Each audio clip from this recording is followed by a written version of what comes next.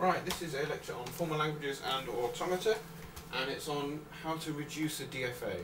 So you may be given a DFA, or worked one out, or and got one from an NDA maybe, but it might not be the best. So you could have a hell of a lot. You could have states where it just keeps adding A each time, and it could condense all down to one, with just A going back into itself. Right, so we do this using equivalence relations. And an equivalence relation is just saying one state is the same as another state. And to initially divide them up, so our zero equivalence, this is what we start off with. This is where to start off with, these will be the final states and any other states that aren't final. So that's how we pair those off together. To say something's equivalent in a different state, so we've got k plus 1 here, just represented, so if we were to have equivalence 1, then we have q, which is one state, will be equivalent to another state q prime, if and only if q is equivalent to q prime in the previous state, in the previous equivalence, sorry.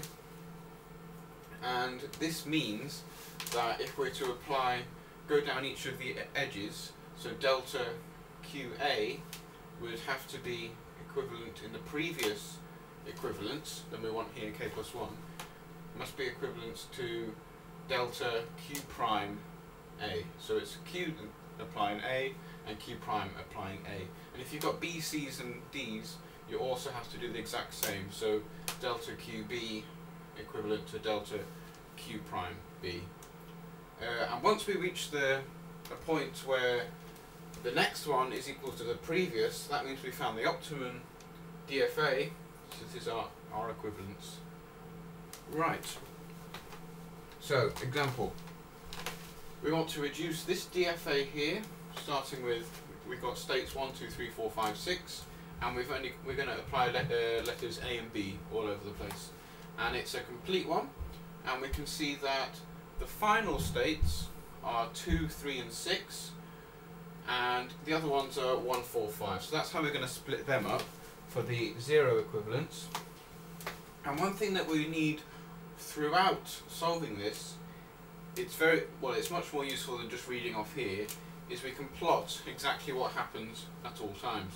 So this is this diagram here. So we've got a transition diagram. So we've got 1, 2, 3, 4, 5, 6, and we've got the applications of A and B. So we've seen what's happened. So case 3, if we have an A, then it gives us back to 3, A3. If we have a B, then it will take us to 6. Right. So now what we want to do is with our equivalence, which we've got here, 0, we've got 1, 4, 5, which were the other states, and the 2, 3, 6, which were the final states. And we want to check if any of these can be extended further. Because the rule for, just ignore that for the time being, to be equivalent 1, it has to be a previous equivalence in order to get there. So just ignore this for the moment, because that's the solution. That shouldn't be there. If we have, from this, we can have 1 could be equivalent to 4, it could also be equivalent to 5, or 4 could be equivalent to 5. We can't have crossovers, because it needs to be an equivalence already. And from the 2, 3, 6, 2 could be equivalent to 3, 2 could be equivalent to 6, or 3 could be equivalent to 6. We don't know yet. So the first one we'll check over here is one equivalence with relation 1 to 4. So we want delta 1. So is this true? If we apply A to 1, we get 2. And if we apply A to 4, we get 4. So we've got 2, 4. If we check over here, 2 and 4 are in separate. So it is not equivalent. And we don't even need to check the B. The next one, 1, 5. So we check 1, we get 2. 5, we get 2. So that's fine. We also need to check the B, because 2 is with itself. We check the B, so 1B gives us 4. 5B gives us 4 again. So that one is an equivalence. 4, 5. Check, we've got 4 and 2 when we apply A. 4 and 2, they're inseparate, so that is not. 2, 3. Up here now. 2, 3, we've got 3, 3, that's fine. And 2, 6, when applying the B, 2, 6 isn't the same. So that is another one. And we're just trying to go as far as we can. 2, 6, 3, 6 is fine, yes. 2, 5 is not. So that one is not. And the last one, 3, 6. 3, 6, that's fine. And then 6, 5 is not. So that one isn't either. So what we've found is that a lot of these aren't. The ones that come with us are, 1 is equivalent to 5, so we'll take that one with us. 2 is equivalent to 3, so we'll take that one with us. And the other ones are just singletons. So we've got 4 and 6. You can get more than 2, you could get 3 or 4 inside. If we were to have, say, 1 and 5 equivalent, and then also, say, 4 and 5 equivalent, then we can have, then it would also lead that one would probably be in as well, so we can have them all 3 again.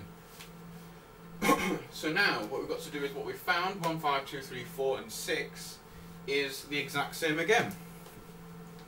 So if we just check whether 1 is equivalent to 5 in the second and 2 is equivalent to 3 in the second, then we do the exact same. So delta 1a, 2, 5, 2, that's fine.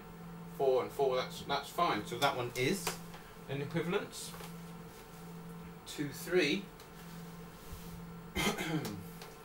2, 3, 3, that is. And if you apply B, you get 2, 6, which is not grouped together.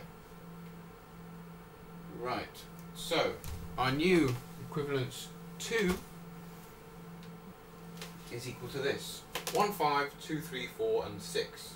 And we can see that if we apply 1 and 5 to itself again, then of course we're going to get 2, 2, which is in the same, and 4, 4, which will be in the same. And so we can say that this is equal to equivalence 3. So this is our optimum equivalence. Now to redraw the diagram, you can either leave them as they are, grouped together, or we like to rename them. So I've renamed this one 1, this 2, 3, 4 and 6. So we just got rid of the 5. And now if we were to redraw our diagram, it would look like this. So we've got rid of the 5, and we've got a loop here really, and this takes us to our sync state. Anything that has a final state in it, so if we were to have, if instead of 1, 5 this was 1, 2, because 2 is a final state, this would also have a ring around it. This would also be a final state. It just has to have one final state in the group that you've made in order for it to be a final state. And to draw this, if you're a bit unsure about that, we're just using this table here. So if we take the more difficult one here, 1, 5, we can see that it's just coincidence that these have ended up as the exact same. Sometimes it won't be. If you end up with 3 in, then well, they can't be the same. So if we apply 1, 5, if we apply A to this, then we also have to check what happens when we apply A to 5 and it's 2.